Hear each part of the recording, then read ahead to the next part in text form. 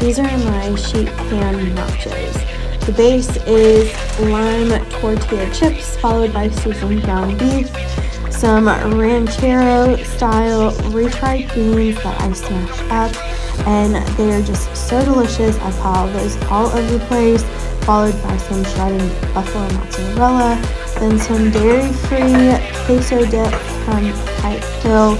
I warm it up in the microwave and then pour it all over the mound of chips and meat and cheese.